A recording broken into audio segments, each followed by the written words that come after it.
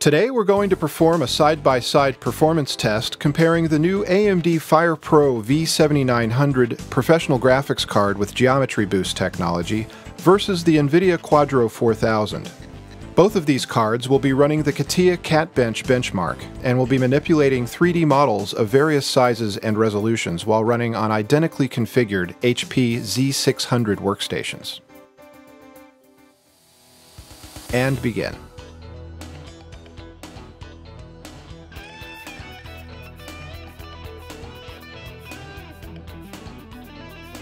As we can see, the AMD FirePro card is already clearly in the lead, and it's already a couple of tests ahead.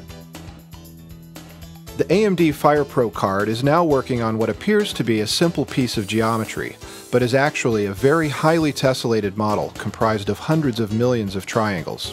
This really pushes the ability of any GPU to process large amounts of geometry.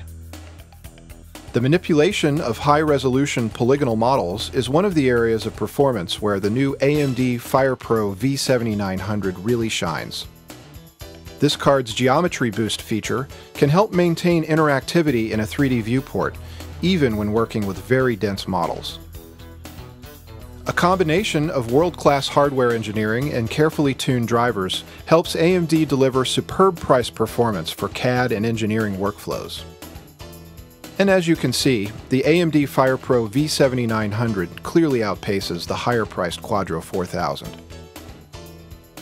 And the AMD FirePro card has completed the CatBench test sequence, but it looks like the Quadro card still has a ways to go.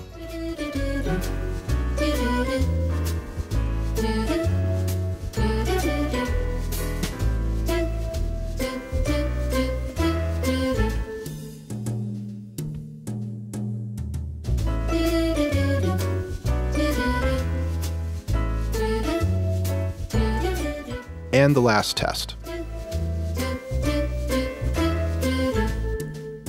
For more information about the all-new AMD FirePro V7900 professional graphics card, or any other AMD professional graphics products, please visit www.amd.com/FirePro.